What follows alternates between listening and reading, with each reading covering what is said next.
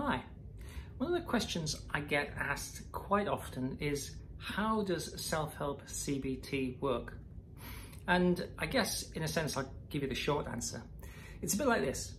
Everything that you do is programmed, and basically that means if you've done something once, you remember how to do it again. That memory of how to do something again is a program. Now, if it's a physical action, it's a procedural program. If it's bringing up a memory of something or other, it's more likely to be an episodic program. It could be how to feel about something, like what's my settled opinion about this. It could be an emotional program, but everything's a program. And in essence, that makes your life incredibly simple, because if you've done something once, you know how to do it again.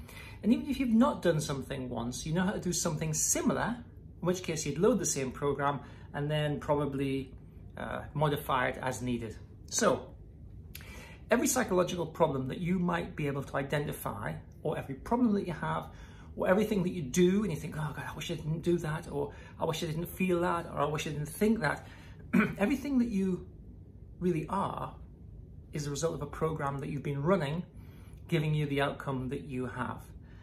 And basically it's as simple as that, right? Every problem you have is the result of running a program that gives you the outcome that you call the problem. So what does Self-Help CBT do? Well, we identify what the program is that's giving you the outcome you don't want, and we change it. Simple as that. I almost never met a program giving you a bad outcome that was accurate or correct. So Self-Help CBT is a process by which we identify the things that are causing the problems that you have, and we change them. So a lot of times when you go to see people like medical doctors, whatever, they treat the symptoms. Well, that's okay up to a point, but what we do with Self-Help CBT is we find the program that's causing the problem, we change it, delete it, modify it, whatever.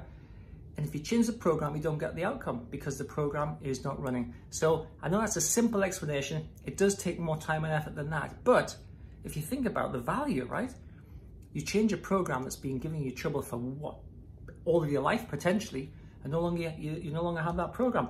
That is a big stuff. So I hope you get stuck into Self-Help CBT and find the value that it has for you.